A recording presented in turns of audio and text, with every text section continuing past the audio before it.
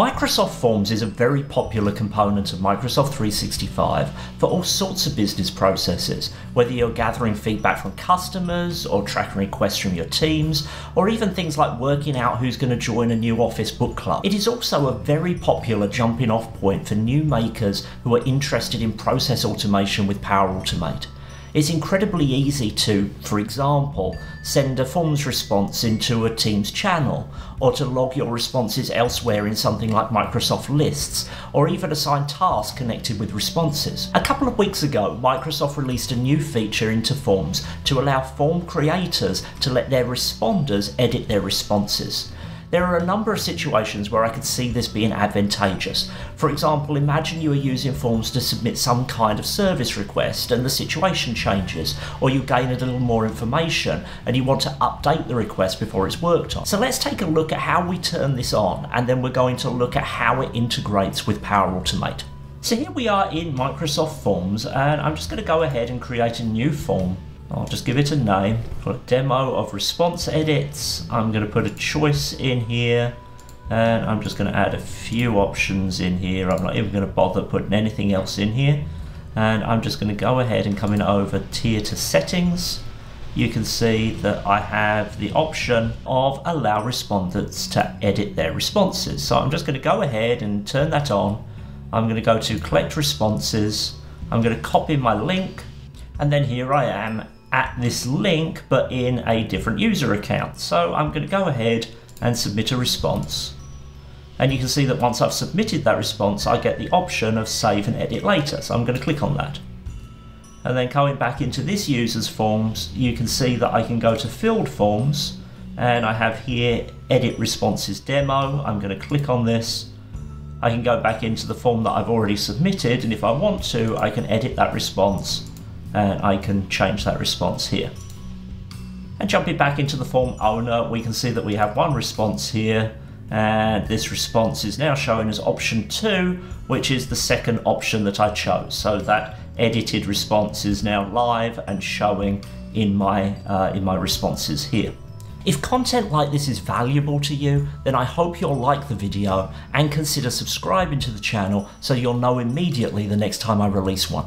So if you've watched other videos on this channel, you'll already know that I'm someone who always thinks about the integration possibilities for Power Platform with any of these types of new features that come out. So as soon as I saw this one, I started wondering, how are these form edits stored in the background, and what potential does this give us in Power Automate to look at automations that we might put in place that work and play nicely with those form edits.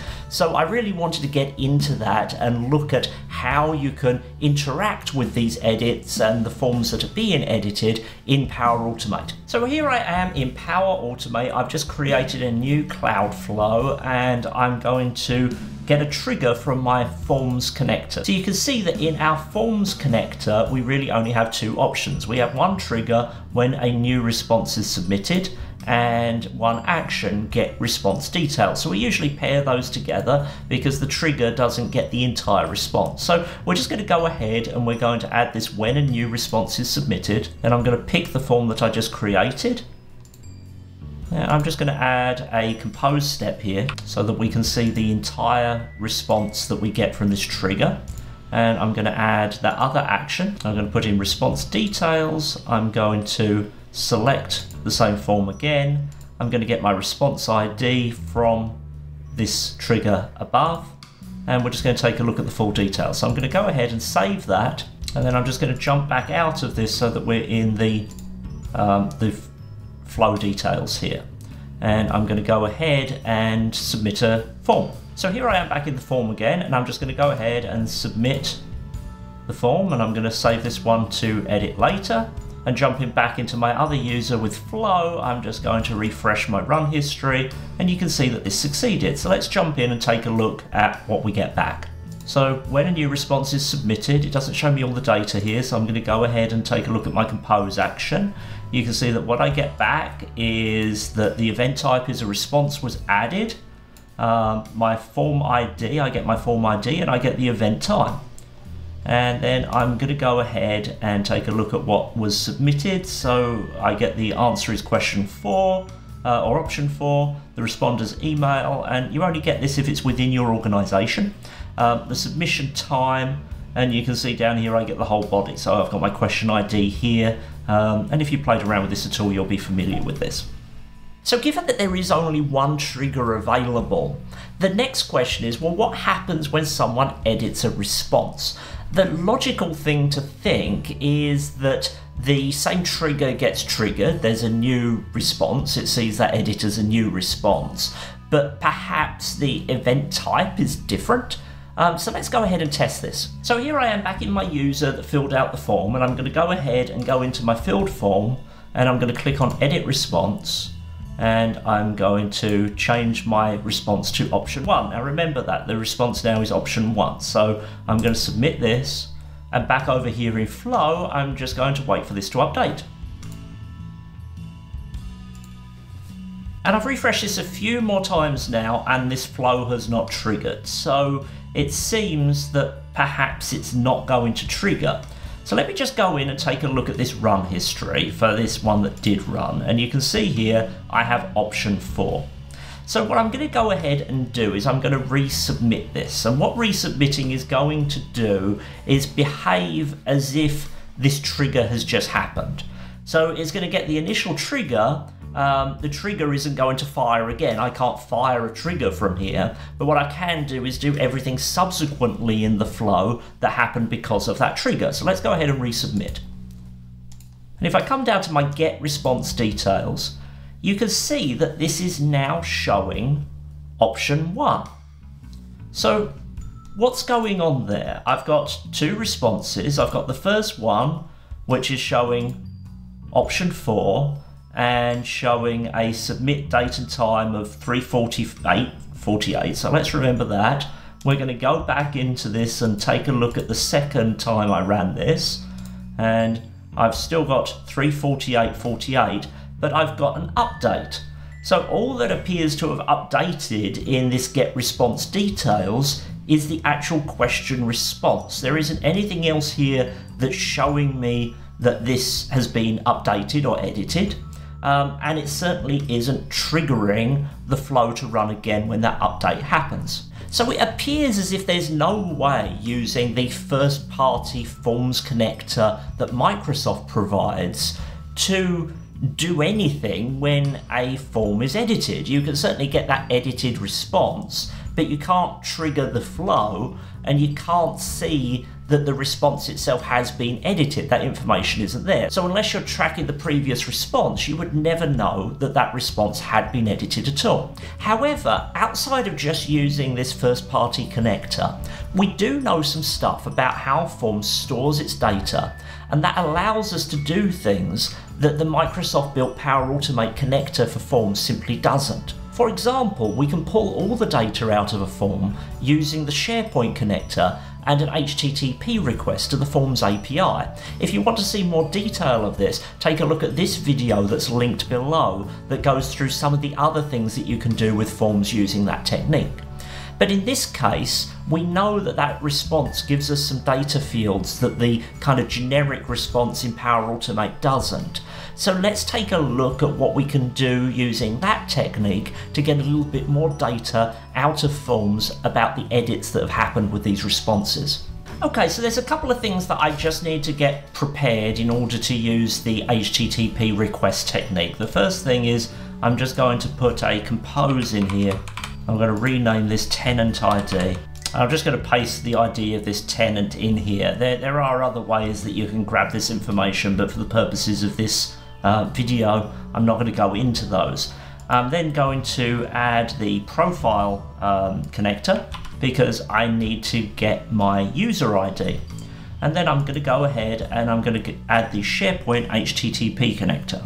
So we just get our HTTP request set up like this. The site address is forms.office.com. We do a GET request, and then the URI is form-API/API/tenant ID/users/user ID/forms, and then we look for the form with the form ID of the one that we are working on, and then we get the responses. So we're just going to go ahead and test this with a previously used trigger, and we're just going to take a look at the output of this, so you can see that I should have 2 responses in here. So you see I've got my 2 responses.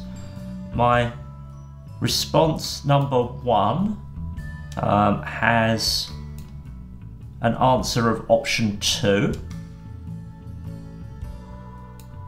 and my response number 2 has an answer of option 1. So that's the second one that I edited. And if we just take a look at our start date, our submit date, so that submit date is still 1548, so that's as we saw before. And if we just scroll down and take a look at all of this information here, there is literally nothing in this response that would indicate to us that this has been edited. So let's just go ahead and edit it one more time just to check. So back in my other user, I'm just going to jump into here again. I'm going to edit my response. I'm going to change it to option 5. I'm going to submit. I'm going to jump back into my flow. I'm just going to come into my most recent submission and submit it one more time. And if we take a look at these responses, so I still have a total of 2 responses, and the answer here is option 5, but my submit date is still 1548. There still is no other information in here that would indicate to me that this has been edited.